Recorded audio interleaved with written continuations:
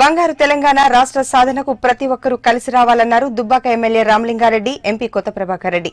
మెదక్ జిల్లా చేగుంట నార్సింగిలో లబ్ధిదారులకు కళ్యాణలక్ష్మి షాదీ ముబారక్ చెక్కులను అందజేశారు. తెలంగాణ రాష్ట్రం ఏర్పడిన తరువాత ముఖ్యమంత్రి కేసీఆర్ తెలంగాణ ప్రజల బాగోగుల గురించి ఆలోచించారని దుబ్బాక ఎమ్మెల్యే రామలింగారెడ్డి, ఎంపీ కొత్త ప్రభాకర్ రెడ్డిలు అన్నారు.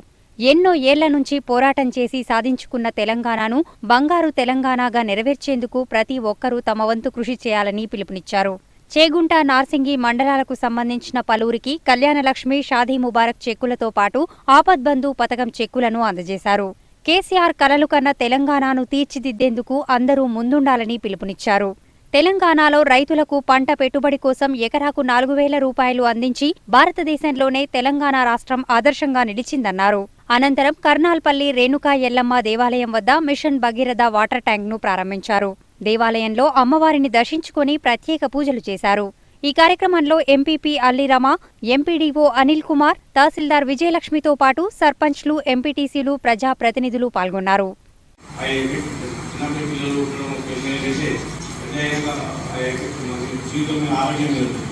కాబట్టి వాళ్ళు ఉన్నత స్థాయిలో చదువుకునే అవకాశాలు కూడా కోల్పోతారు. కాబట్టి 18 ఏళ్ళు అమ్మాయికి పూర్తి స్థాయిలో నిండాలి. ఆ పెళ్లిలో కలిసి సహకారికి భోజనం కూడా మేము కూడా చేయించే అవకాశం కల్పించాల్సిందిగా నేను చేసుకుంటాను. ఇప్పుడు చికెను, కోడిగుడ్లు, మంచి కూరగాయలు, సన్న బియ్యము, మంచి గ్యాస్ సిలిండర్లు ఇచ్చి ఇంకా బ్రహ్మాండంగా భోజనాలు పెడుతుంది. మన గవర్నమెంట్ వచ్చిన తర్వాత స్కూల్ హాస్టల్లో కూడా గరీబ్ పిల్లలకు కూడా అందరూ వేలు ఖర్చు పెట్టి అప్పు చేసి పిల్లలను చదివిస్తున్నారు. కూడా అవసరం లేదు. చెప్తున్నారంటే మీకు తెలియాలి.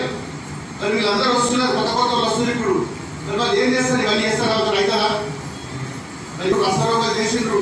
తెచ్చినప్పుడే ఎందుకోసం తెచ్చుకున్నాం? మన కష్టాలలో ఉన్నాం, మనం కూడా బ్రహ్మాండంగా బతకాలి అని తెచ్చుకున్నాం, దాన్ని సాధించుకుందాం.